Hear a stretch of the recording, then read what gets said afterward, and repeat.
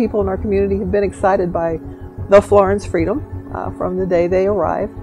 But as time goes on, people become a little more used to things. Stirring it up a little bit, changing it up a little bit is an opportunity to create that new excitement for the team.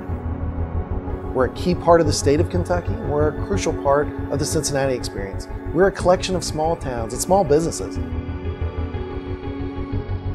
That collection, you get the best of both worlds. You get small town living in a big urban area. There is nothing more Kentucky than bluegrass and horses, and there's nothing more Florence than the word y'all. I think the really cool part is if you look up y'all, it shows a picture of the water tower. They have that iconic water tower. It's part of who we are in Kentucky. It has become one of the biggest identifiers across the country. To anybody that drives I-75, if you tell them you're from Florence, they look at you and go, oh, Florence y'all. I think y'all does have a regional application. It was one of those things that was a light bulb moment for us, but it was kind of a happy accident that the people of Florence were already way ahead of us choosing the name. I personally was all for it.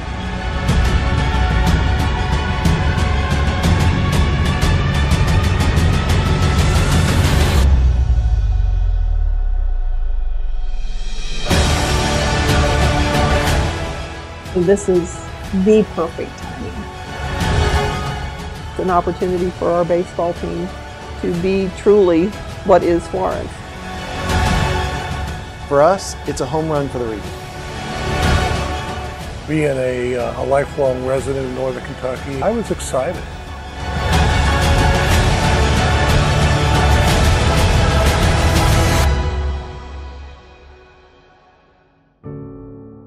When you say Florence y'alls, they're going to know where you are.